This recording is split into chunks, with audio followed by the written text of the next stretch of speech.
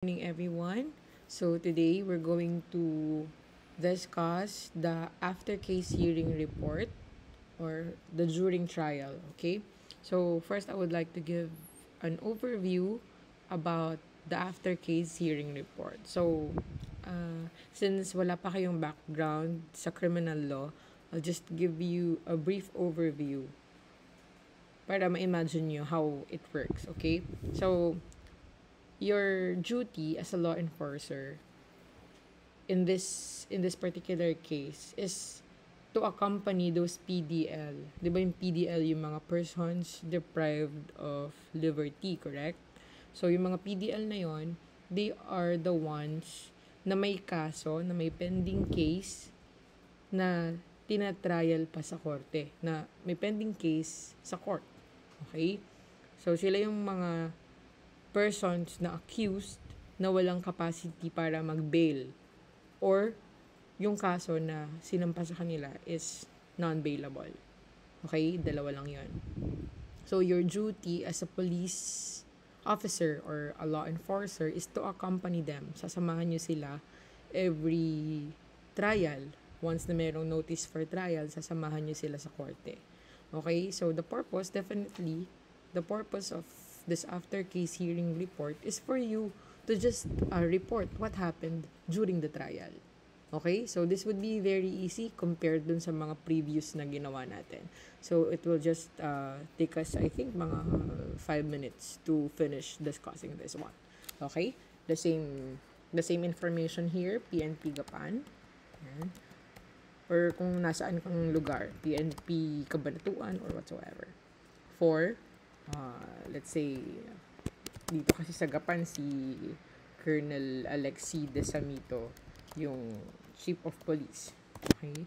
From, state your name. Yeah, PO1. PO1, Gio. Sorry si Gio lang kasi yung kabisado ko yung name. Daran. Yan. Okay, after case hearing report, you can also caps lock this one.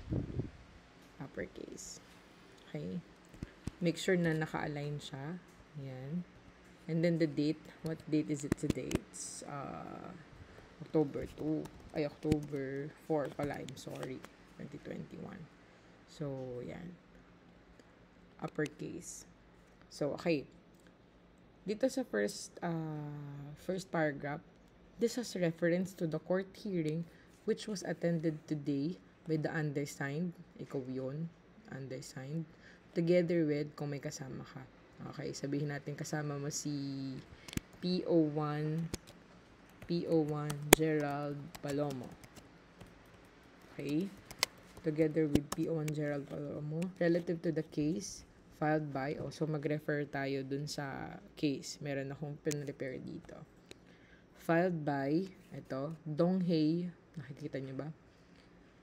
Final siya ni Donghei Havellana versus Tiffany R. Limsaka. Okay, so tandaan niyo yun. Donghei, ayan, para makita niyo siya pareho. Filed by,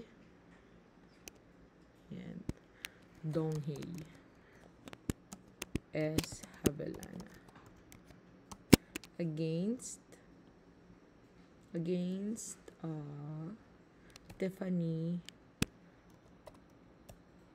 Tiffany R. Limsaka. Okay? It is not always na dito nakalagay yung plaintiff. Once na nakita mo yung plaintiff, siya yung nagsampa ng kaso versus yung defendant. Siya naman yung kinasuhan. Docketed under CC number. Ito yon, Civil Case Number 24711. So, lalagay mo yung number dito. 24711. Okay?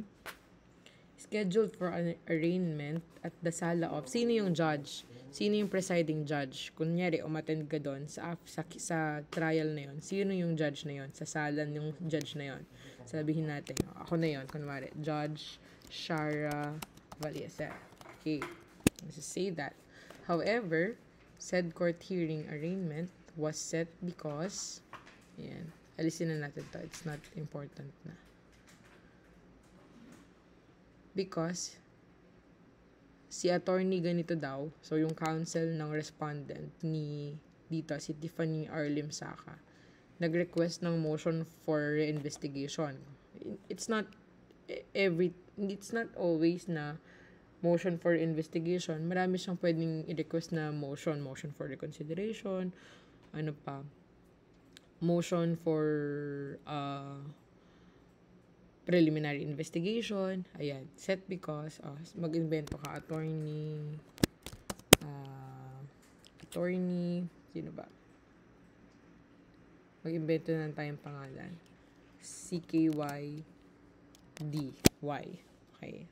Counsel of the respondent submitted or filed a motion for investigation of the case and was presented to city prosecutor, and after examining the motion, it was only approved by the court. So, for information, Chief of Police, you just have to sign this. Signed. Okay. So, dito sa second paragraph, it is not always na may mga motion, kaya na postpone yung hearing or yung arraignment. There are a lot of reasons. So, depende sa facts na ibibigay sa inyo.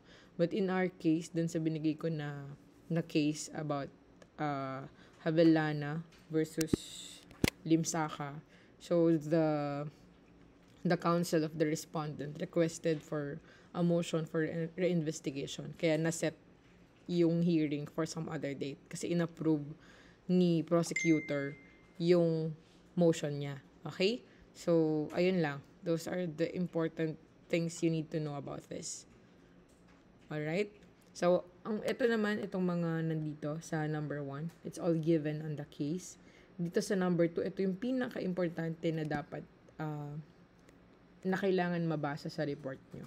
The reason why you are writing this after case hearing report is para malaman ng officer mo kung ano nangyari dun sa case nung tao na yon, ng PDL na hawak mo. Ito kasi commonly nagva-vary talaga siya. Minsan hindi umattend yung other party, minsan yun nag-request ng mga motions, minsan wala si judge. Pwede kong ibigay sa facts na yung na-set aside yung hearing or yung arraignment because walang judge na uupo, the judge is not available. Okay?